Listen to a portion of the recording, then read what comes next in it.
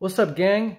Top 3 best books ever in less than 3 minutes. Let's go. These are 3 life-changing books that I've read, or sorry, not read, but listened to, not once, not twice, but 3 times or more. Top 3 books I've listened to 3 times or more in less than 3 minutes. Okay, first one, How to Win Friends and Influence People. Horrible title. Doesn't come across that great. Comes across as kind of like sleazy almost, but it's just on how to get along and avoid arguments. Yesterday, for example, I was at the grocery store, and I always taste test fruit whenever I'm at the grocery store. If there's like a box of blueberries, I'll take a blueberry out, I'll eat it. And if there's a box of cherry tomatoes, I'll take a cherry tomato out, eat it. If there's a grape, I'll take a grape and eat it. Taste test it. If I like it, I'll take the box. If I don't, I put it back.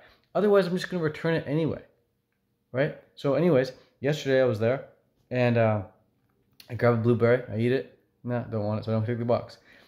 Instead, I go grab some Zevia, can of stevia water. No calories, it's awesome.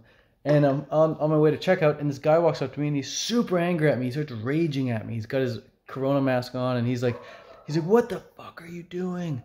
We're in the middle of a global pandemic. A global pandemic. How stupid are you?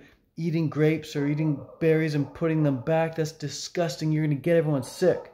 He was just raging. And I'm like, okay, first off, when you say global pandemic, like pandemic means worldwide epidemic.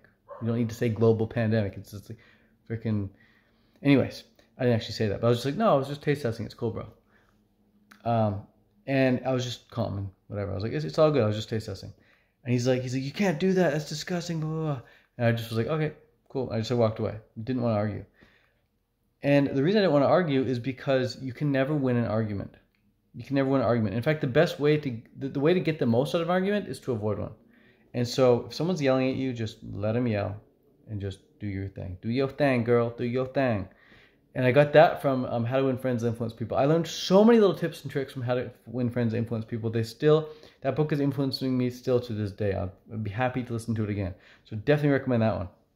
That book will allow you to get along with almost anyone. Second book is The Astonishing Power of Emotions by Esther Hicks. Fantastic book about how your emotions are like the most important thing on the planet. If your mood sucks, everything sucks, and people around you are not benefiting from your mood being low. It talks about how to raise your vibe and how to be in a better mood more consistently. Highly recommend it. She's also author of The Law of Attraction and a bunch of other cool books like that. But The Astonishing Power of Emotions, so powerful.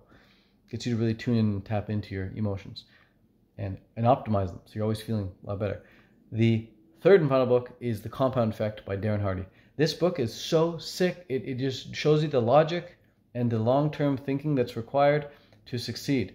Right? If you're constantly, every day, looking at Instagram and YouTube, and you're wondering why your life isn't how you want it to be, and you're just consuming content all the time, it's because you're consuming content all the time. Compound Effect will show you how, like, what you did yesterday is going to affect what you do today, and what you do today is going to affect tomorrow.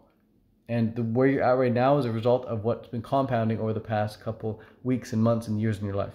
So that book, as soon as I listen to it, I'm like, okay, starting now, I'm going to change things. Because I know years from now, I want those results. And so back when I listened to that book, like maybe it was like 8 years ago, I like made a vow to start making positive changes in my life and stick to them. So to this day, I'm reaping the rewards now of The Compound Effect. I highly recommend checking it out. It's such an inspirational book. If you read those 3 books, you will have your life forever changed. You can thank me later. All right, peace out, much love. I'm going to keep this under 4 minutes, so it has a number 3 on the YouTube thing on the thumbnail. Okay, peace. Ciao.